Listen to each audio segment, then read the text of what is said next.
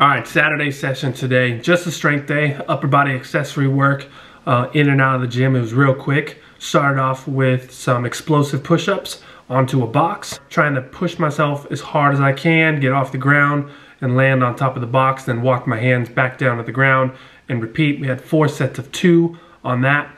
After the explosive push-ups, went into dumbbell floor press, 3 sets of 10, followed by 1 set of AMRAP. The AMRAP set today, I got up to 20 reps and I was using 35 kilo dumbbells for the floor press.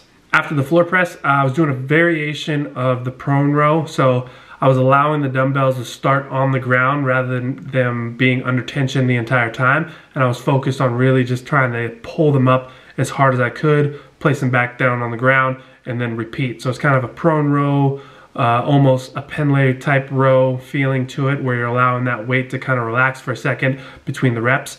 But for the sets, I had 2 sets of 10, and then I had a set of AMRAP for my last set on those. So I followed up the prone rows with what's called a dumbbell shoulder box.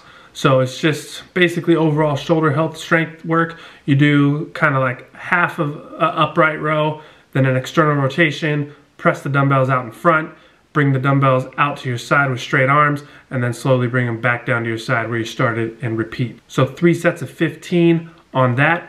Followed it up with some tricep work today. So I had the Glute Bridge Tricep extensions and I supersetted that with some rope pull downs.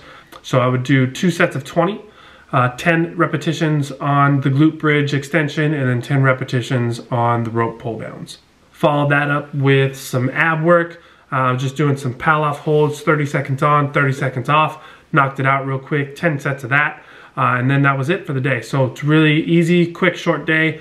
I was in there for about 90 minutes, knocked everything out. So we're gonna take the rest of the day off, enjoy some of the weather. It's nice and sunny here in Iceland.